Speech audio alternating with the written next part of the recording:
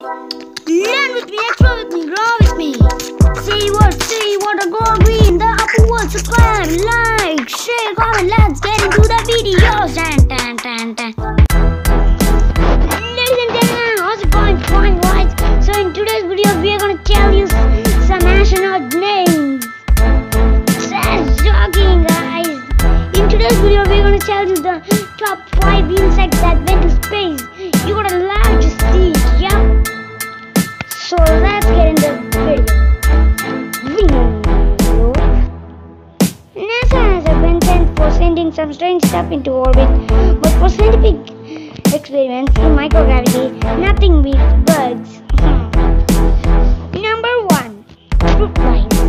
The next time you sweat at a buzzing pest, consider that a progeny may one day travel to the stars.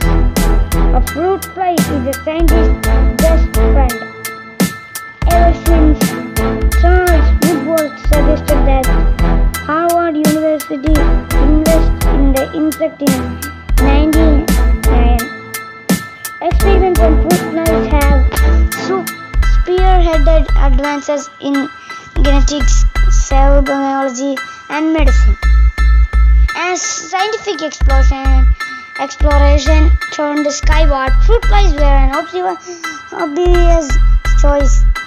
In 1947, the United States strapped a few hapless flies to a V-2 rocket, launching them into the limelight and the first animals in space. In 2006, NASA sent 15 fruit flies into orbit on the Space Shuttle Discovery, which returned to Earth 2 weeks later with more than 3,000 flies on board.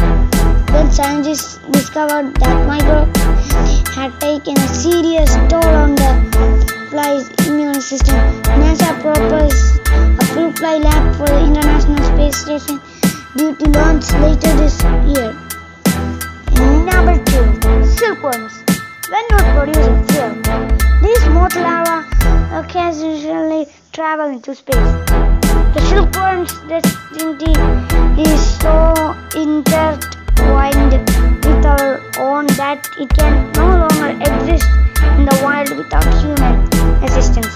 So it's only fair that we can take the worms along for the ride. Silkworm eggs and larvae have traveled into orbit on NASA space shuttles and journeyed alongside astronauts for decades, but our relationships with these creatures is sure to soar with the news that silkworms may soon shift from truly sidekicks to tasty space snacks. Chinese scientists recently suggested that silkworms low in maintenance and high in protein would make excellent meals for long space flights. It sounds pretty awful until the silkworm space cookie made is developed. Number 3. A colony of ants. NASA announced the arrival of 800 ants on board the International Space Station. Although C5 has already posited about 1,000 days, this could turn out poorly for humanity. Fear not. The experiment is in safe hands while our trained astronauts are looking after the space ants. A score of earthbound control ants are being continuously monitored by elementary school students.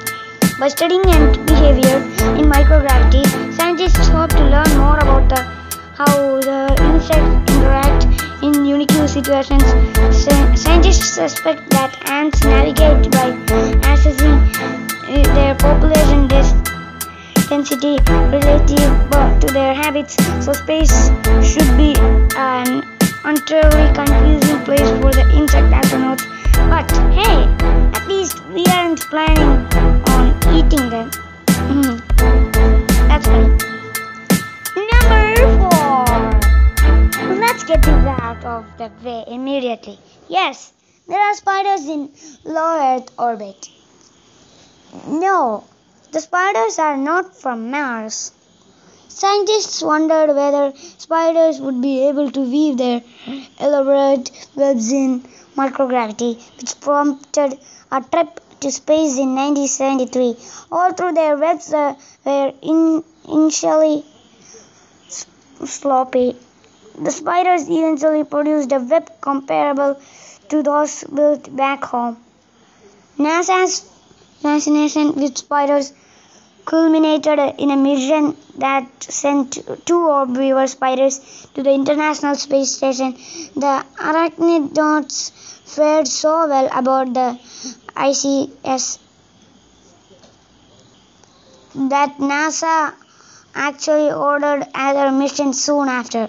But history will never forget the first brave spiders in space. That distinction belongs to Arabella and Anita, whose bodies remains on display at the Smithsonian Institution in Washington, D.C. Number 5. Honeybees.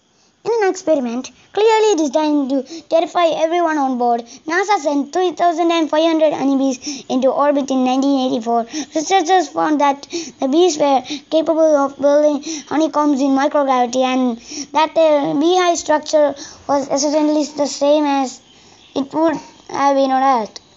In the future, honeybees may hold the key to pollinating of world crops, but possibly because no one wants to ship thousands of stinging insects into orbit ever again. Subsequent honeybee studies have been conducted on Earth in low pressure chambers. The results are promising as honeybees seem generally indifferent to most low gravity and low pressure conditions, which means that space honey la futura may be possible after all. You guys, I hope you enjoyed today's video. Please plant a tree, save earth, save water, go green. Thank you for watching the video. So please like and subscribe, share and comment to the channel Appu World.